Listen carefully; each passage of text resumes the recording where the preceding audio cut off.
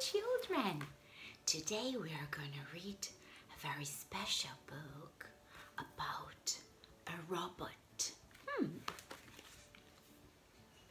No-bot, the robot with no bottom.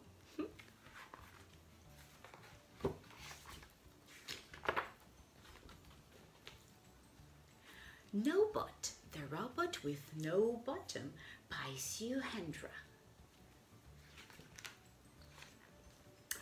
Bernard the robot loved to play at the park. Whee! He swung high, high, high up into the sky. Soon it was time to go. Bernard jumped off the swing and headed home. He'd only walked a little way when... My button! Cried Bernard. It's disappeared. Where can it be? Uh-oh. Bernard went back to the park to look, but he couldn't see his bottom anywhere. Excuse me, monkey, have you seen my bottom? I think I might have. Bird is using it. Come and see. Hello, Bird. Have you still got Bernard's bottom? Oops, Bernard. Was that your bottom? It was too heavy to be a nest, so I gave it to Bear to use in his drum kit. Let's go and get it back. Excuse me, Bear, have you been drumming on my bottom?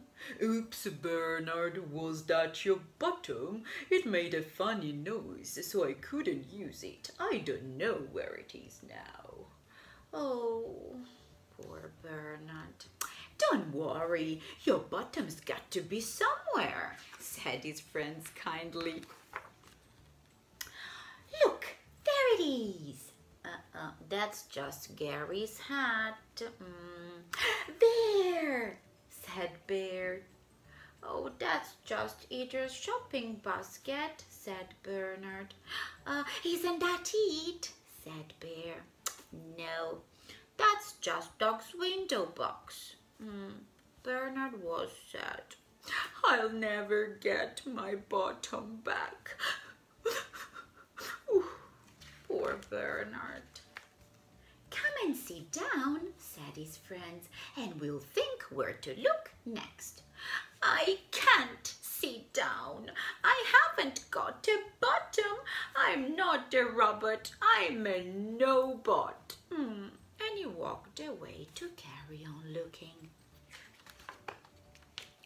After a while, he arrived at the beach. He looked out to sea and saw something very familiar. There it was. Come back, he shouted. Come back here. You have got my bottom. But the rabbits couldn't hear him. Bernard jumped and waved, but it was no good. Then, as he turned away, he spotted a strange-shaped sand castle.